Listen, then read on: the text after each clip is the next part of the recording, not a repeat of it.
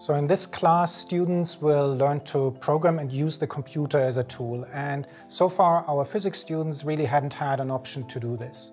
And it has become really important to be able to use computers. I mean, you know this from everyday work. But what I want students really to do is really learn to use the computer as their own tool, not just as something that someone gives to them. They will learn the Python programming language, which will be really useful if they want to work for Facebook, Google, any of the big quant firms, really anyone nowadays, or if they want to do machine learning. Really all of these areas are using Python nowadays. This is one of these classes that will pay dividends way down the road for pretty much anything you want to do.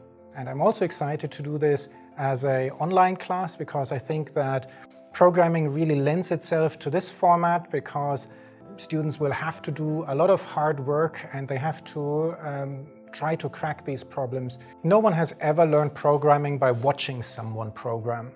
Learning programming is learning by doing. You have to do this yourself. So there's no substitute for me standing in front of them and doing something for them. They have to do it by themselves. And they can do this with this online class.